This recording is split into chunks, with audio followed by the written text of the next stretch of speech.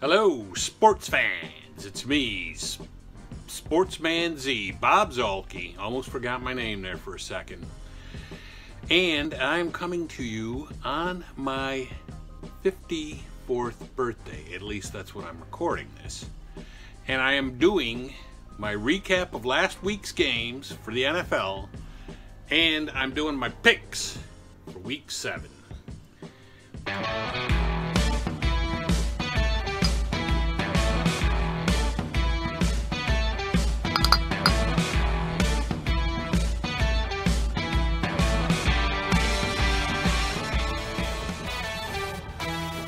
Which may prove to be quite interesting.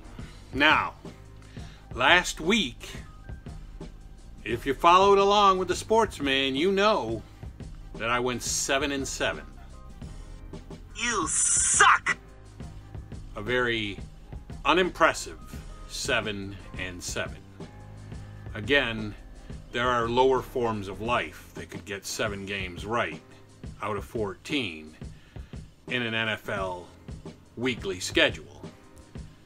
But, you know, I mean, it's all for fun, right? Oh, I got a call. Yeah? Oh, yeah. Wait. I did not say 10 big ones. I said 10, as in $10. Yeah, well, yeah. I mean, you know, listen. I mean, who thought the Vikings were going to lose to the Falcons, right? You know, you got to cut me some slack there. I'm good for it. I got you, man. I got you. You know I'm good for it. Yeah, well, the 10, not the 10 big ones. No. That was not the bet. All right. Yeah. All right. Hey, listen, I'm kind of in the middle of something. I'll talk to you later. Bookies. But anyway, yeah, I was 7-7, and on the year, that brings me to 52-39 overall, which is only just over 57% correct. So, not, you know, not what you would look for, ideally, you know. So anyway, let's get into these picks. The Thursday night game, we will begin with the Thursday night game, and that is and let me just show you what that's going to be. The Giants and the Eagles. Now again, this is a close one. It depends on which Giants team shows up and which Eagles team shows up. But in general, it's in Philadelphia. I am going to go with the Eagles in this one. Take the Eagles over the Giants. You know, I don't have a high degree of confidence in that pick, but if my hand is forced, I'm going to say Eagles. Is one of the most insanely idiotic things I have ever heard. Everyone in this room is now dumber for having listened to it.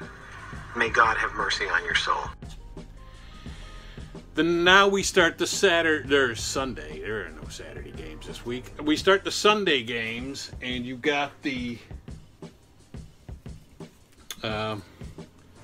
Bills at the Jets. Yeah, who are you going to take?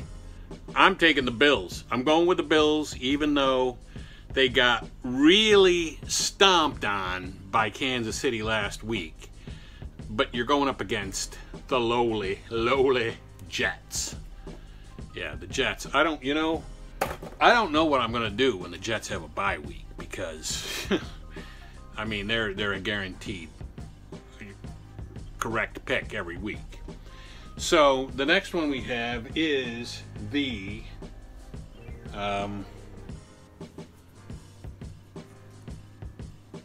Lions and the Falcons. And you know what?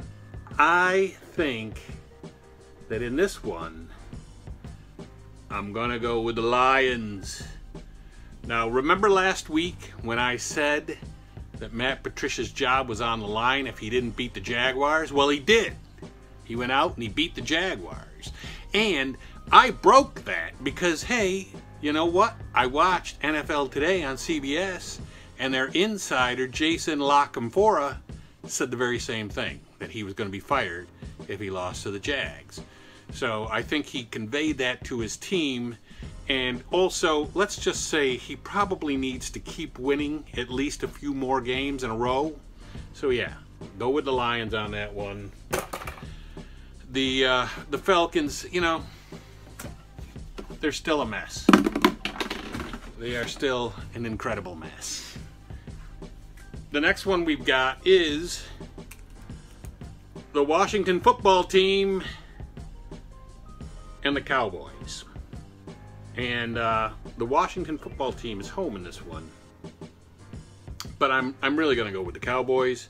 Even though the Cowboys looked horrible against the Cardinals, the Washington football team, you know, every week I watch the Ron Rivera show, and every week he tries to convince me that, hey, he's got a handle on things, and he thinks things will get better, and he seems to know what he's talking about, but you know what? They never win, so. Now, the next game we've got is the Panthers at the Saints. And I am going to go reluctantly here with the Saints. I don't have a real high degree of confidence that the Saints are going to pull this one off. But the Panthers, they just got beat last week at the hands of my Bears, which thankfully I picked the Bears to win. I went against my usual MO of picking the Bears to lose, because if I had picked the Bears to lose, well, I would have been 6-8. Ain't nobody wanted to see that. So yeah, I think you go with the Saints there in that game. Now we have the Browns at the Bengals. And you know what? This one, I am going to go with the Browns, because the Browns should win it. They have one of the higher scoring offenses in the NFL. And the Bengals have a terrible defense. But Burrow always keeps these guys in a game, and I just have this nightmare of this game coming down to the last, quarter. Maybe the last minute of the last quarter. Because these guys have Baker Mayfield. And in my opinion, he is not nearly as good as Burrow. But the Bengals, like I said, they got a terrible defense. They don't have a lot of weapons around Burrow. These guys do have some offensive weapons. They are a high-octane scoring offense. And they have Myles Garrett on their defense. So I'm going to go with the Browns in this one. But the Bengals, man, they're right there. They're right there. I think they're maybe 2 years away from being a real good team. Depending on what they do with that 2 years. So the next one is the Packers at the Texans. And despite the fact that the Packers got stomped by Tampa Bay last week, I am still going to go with the Packers in this one. Still taking the Packers. Aaron Rodgers against these guys. Romeo Crennel, he lost in his first game as the head coach. No, not happening. Now, you have this is the burn game, because it always burns me. The Steelers. I always pick against the Steelers, and they always seem to win. And guess what? I'm picking against the Steelers again. I'm going with the Titans. I can't pick against the Titans. I can't. They have a high-scoring offense. They have a really good defense. And they play well against the Steelers. And they play well against really everybody. So, the Steelers... last week when the Steelers won and proved me wrong again, I said, okay, you made a believer out of me. But then I saw this game and I said, no, you didn't make a believer out of me. So we're going to go with the Titans there. Next one you got is the Seahawks at the Cardinals. you know what? In this one, I am going to go with the Cardinals. Yeah, a little surprising, probably, that I'm going with the Cardinals. But the Seahawks, they have a terrible defense, and they rely on Russell to their main man, Russ, to get them enough points to win every game. And sooner or later, that is not going to work anymore. And I don't think it's going to work against the Cardinals this week, because the Cardinals are showing a lot of spunk. They're quite a good team. They're going to be right in there. They're going to be right in the discussion all the way down to the wire, I think. So, yeah. Now you got the Chiefs at the Broncos. Now you think maybe because the Broncos are home, I'm going to go with the Chiefs. Yeah, that is what I'm going to do. The Broncos could be at home, they could be on Mars. I don't really care. I'm going with the Chiefs in this one. So, yeah, the Broncos are still, they are a mess. They're rebuilding. They have injuries. They have issues. A team like that is not going to beat the Chiefs. A good team might beat the Chiefs. But the Broncos, I'm not putting them there. So, the next one we have is the Jaguars at the Chargers. And the Jaguars have just fallen apart. They started off the year, they were trying to show people, hey, we traded some good players away and we didn't get much back, but we're still a good team and we're still going to fight tooth and nail. But no. You can fight tooth and nail all you want, but, you know, Justin Herbert and the Chargers are coming for you. Yeah, Jags, get out. So, that leaves us with 3 more games, my friends. And one of those games is the 49ers at the Patriots. And I am going with the Patriots. Even though these are not your father's Patriots, or really your older brother's Patriots, but I'm still going to go with them over the 49ers. The 49ers have shown a little bit of inconsistency, shall we say. One week they're good, the next 2 weeks they're bad, then they're good again. Who knows? But I think the Patriots, you know, with Belichick, he's going to have them as ready as they can possibly be. So, now you got the Buccaneers and the Raiders. The Raiders. You know what? In this one, even though the Buccaneers were very impressive in beating Green Bay, I'm going to go with the Raiders. I just got a gut feeling about this. The Raiders, they have a good offense. They are playing decent defense, decent enough. And I still think that Brady, like a lot of the, you know, the Buccaneers, 2 of their touchdowns against Green Bay were, one was directly a pick 6 that they intercepted Rodgers, and the other one was they intercepted him and they got it down deep in Green Bay's end. So I'm not sure that Brady is totally acclimated just yet and feeling at home there. And that is going to leave us with, guess what? It's going to leave us with the Monday night game. And guess what the Monday night game is? Oh yeah, Rams, Bears. And the Rams are home in this one.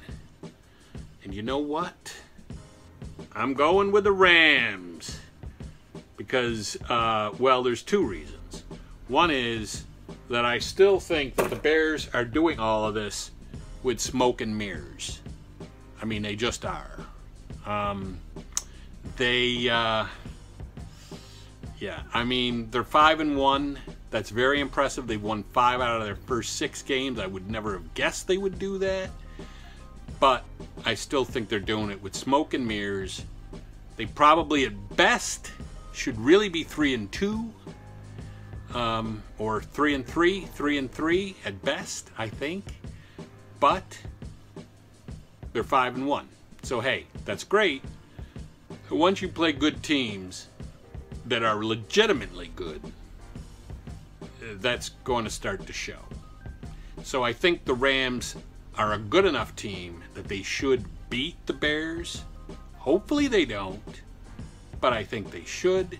And also, as a viewer pointed out to me, and as I have been realizing, if you pick the Bears to lose and then they win, you set up a no-lose situation for yourself. Because if the Bears lose, you get the game right. And if the Bears win, hey, the Bears win.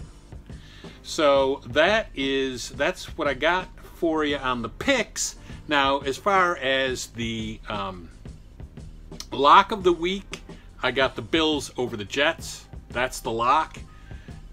And really, between you and I, as long as the Jets play like every week except their bye week, that's going to be my lock of the week probably.